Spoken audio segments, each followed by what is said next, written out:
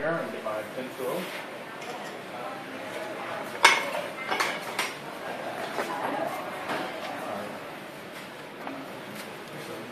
Just grab this a little easier.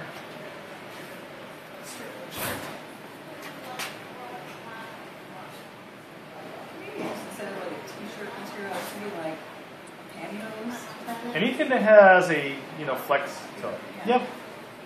It's fine. You want to use a heavy canvas material because that would be just too thick and heavy, or anything that's stiff. So just gotta make a cut.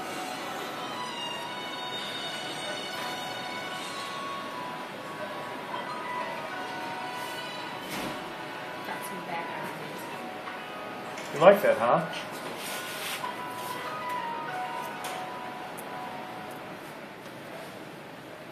Again, depending on what you have, you can make a nice square cut. It could be oval. It could be asymmetrical in design. Main thing is whatever you are going with should, just kind of plan out what you're doing. So now I'm just going to move these over to the side.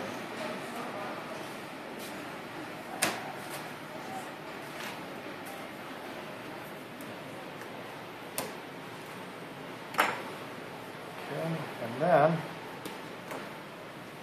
get my sponge out.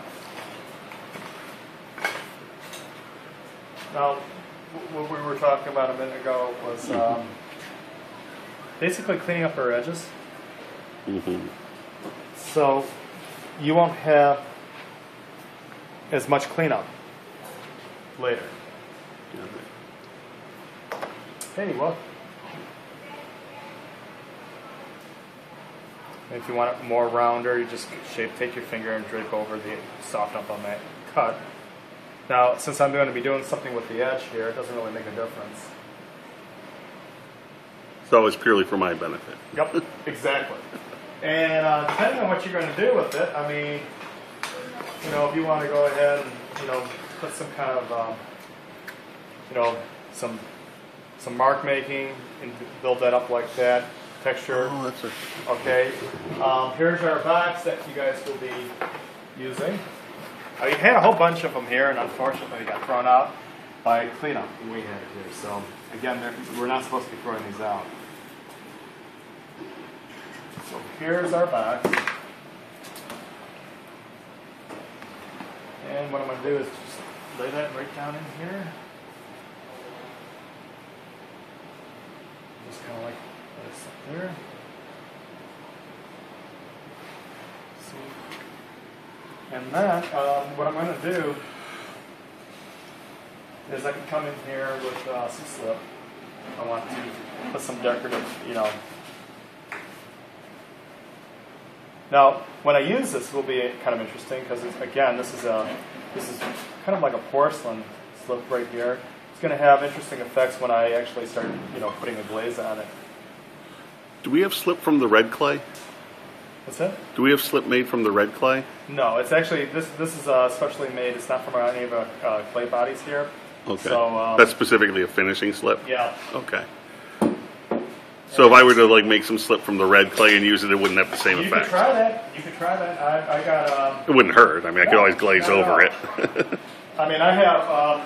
I use slip from the black clay body. And then, again... Mm-hmm. Throw this out just a little bit. I come in here. So you can do, this is just basically from, a broom that I just, cut up the pieces. So that's one way of doing it. If you want to go ahead and, if I get a little bit more on here, some very soft patterns. But any of the colored slips in back we could use? Oh, you got pretty much any. I mean, right. We got purple, red. So go ahead, blues. Go crazy with it. Yeah, go crazy, and don't mix them up together. If you want to mix a certain color up, just take a small amount and mix them together, and then what you don't use, just throw out. But that stuff is very expensive, so you don't want to be wasteful with it. All right? Okay. So what I'm going to do now is take the edges in here. Are those slips Made from like mason stain? And Mason stains. indeed mix it? Yep. Rick makes those all up for us.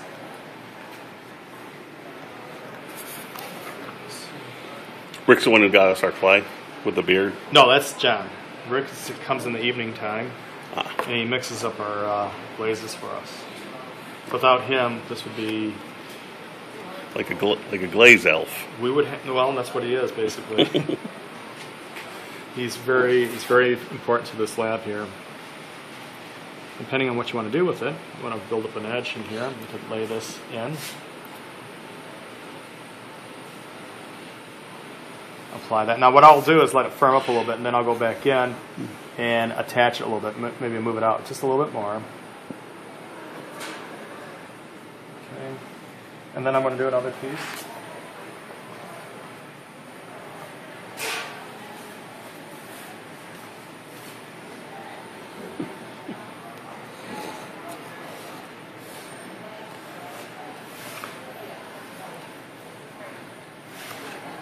Never shot a video this long. So with my phone at least. Just add a little water in here. Yeah, we'll just attach it. As opposed, you can do that instead of just using slip. Just showing you guys this. Usually, and since I don't have black, I do have black slip, but it's out there. I would normally put down some slip in between here. Okay. So again, we have plenty of white slip for you guys if you're using your B mix. Okay, and then the other end, we just rip off a couple more.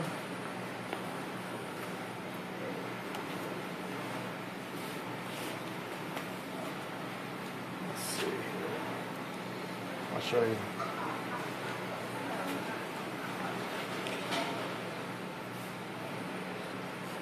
Okay, attach it again over here.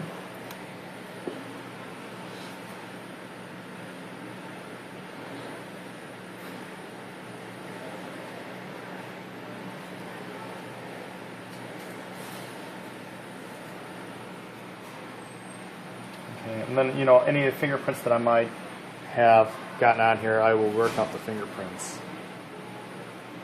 I don't want those fingerprints to show up. And we'll do one more.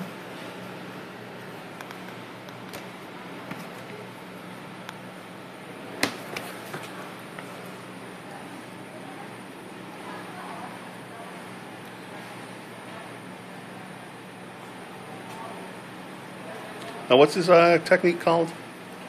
Just basically using a slump mold. I mean, sling method. Sorry, think of the Sling other method. Okay.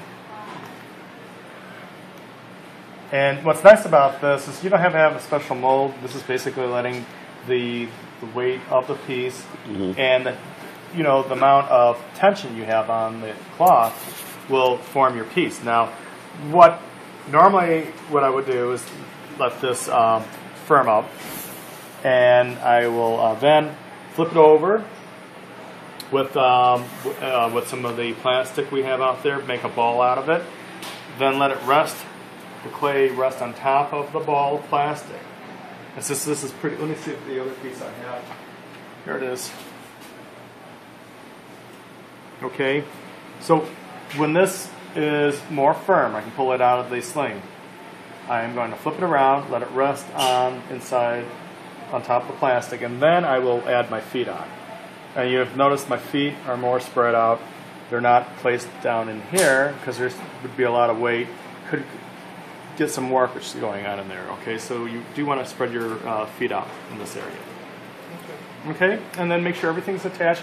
And the one nice thing is too, when you do, at least when I'm attaching these feet, I then weld it in here one continuous flow, so it's not going to separate in the firing. So some students do have a problem with the pieces not being totally welded on there. Okay, and so what I want you to play around with is, do a square one, do a round one, do a oval one. Do one with feet, do one with handles on the side. You can add some kind of strip band around it, maybe not. I've done them without the strip band around it, so think about it. So this is what we're doing. So we bring the box and the material? Well, we did have some here, so all you need to do, we do have some boxes, Okay. but the cloth material, you should probably pick some up, okay? Just a regular t-shirt is all you really need. Okay. And try to get one that doesn't have the writing on it, because it has a stiff spot, and it could actually affect your. No silk screens. Yeah. Sure. All right. Good luck.